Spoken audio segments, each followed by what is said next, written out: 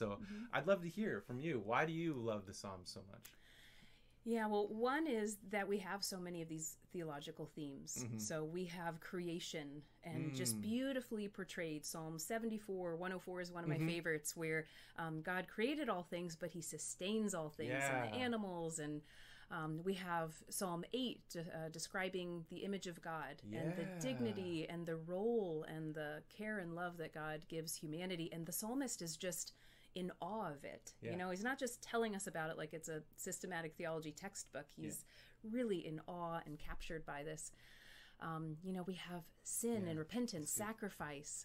Psalm 51, David pouring out his heart after his sin against Bathsheba and Uriah, and he's saying, you know, first I have to repent, and then I can sacrifice to you. Yeah, it really gives us a theology of the place of sacrifice within their worship system. That's right. Yeah, and I think sometimes as Christians we really struggle. I'm going to have a podcast, Why I Love Leviticus, and talk about sacrifice. Good. That's coming up. But the idea of, we sometimes look at these rituals that are described in the text and we assume kind of that discussion we've had in the church, ex opere operato, that they kind of just they operate out of themselves, and that these were kind of blind worshipers just doing acts of ritual. But what we see in the Old Testament is that sacrifices are gifts you're bringing to God, sometimes making reparation and restitution, but you can't commune with the holy God if you're in a place of injustice or unholiness. You got to make that right first. Your heart has to be right to receive the sacrifice. So when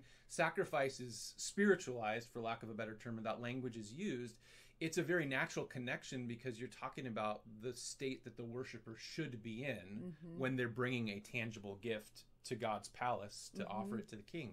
So yeah, I love that connection. That's really good. Yeah, and Psalms really displays that so clearly and well. Yeah. And then we have just so much other. We have salvation. We have covenant. We have the history of Israel. Yeah, Psalm 78. And these long. Yeah. I tell my students that's like the Cliff Notes version of Israel's of the history. Story. There, of the story. Yeah, and then it makes sense too. Like if you look at places in the New Testament, just to make the connection, they're telling the story of Israel in various ways, but that act of recapitulating that story is so central to Israel, early Jewish identity, right? Yeah.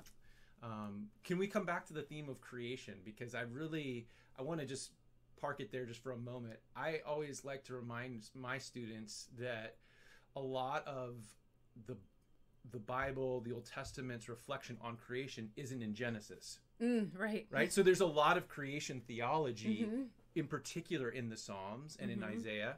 And while Genesis is doing its thing, it kind of shaping creation in a certain way, a lot of the more direct engagement with the cultural environment of ancient Israel comes in the Psalms, in the way that the creation story is told, and also in the way that the creation story is directly linked with the Exodus, which is God's creation of the covenant people. Yes. And they're drawing on like cosmic stories that are present in their environment, like slaying of the dragon, splitting the waters, doing all that kind of stuff. So do you have any thoughts on the kind of creation theology of the Psalms? Well, I think, we just can't stay in Genesis 1 and 2 because we get so much of a fuller picture elsewhere in Scripture. Right. You mentioned slaying the Leviathan. Yeah. I think of Psalm 74 where it almost depicts God playing with him.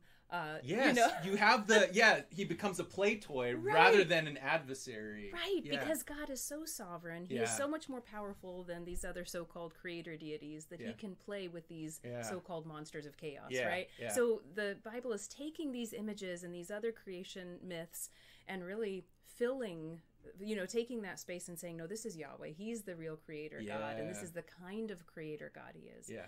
And he's created a good creation that you can learn from. Yeah. So Psalm 19, he takes care of his creation. Psalm 104. Yeah, I love that. So the aspect of the sustaining of creation, I think, is so important for us today. I'm thinking in particular of all the recent discussion of revival and the excitement that we have as believers to see like kind of a fresh manifestation of the Holy Spirit. I think for some people, though, it may be the extraordinary. And part of that may even come down to the kind of post-Enlightenment split between the the mundane or secular and the supernatural. And so we're kind of always looking for the supernatural. Yeah.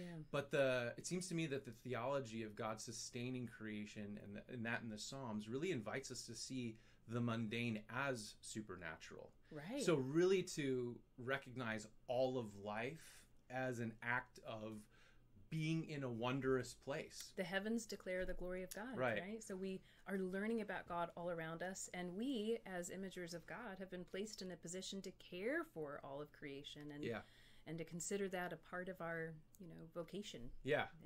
So when we think about maybe how the creation theology of the Psalms is shaping us, it's inviting us to recognize all aspects of our life as worship, to see the mundane as actually wondrous and not maybe bifurcate or split certain things from all of life, right? Yes.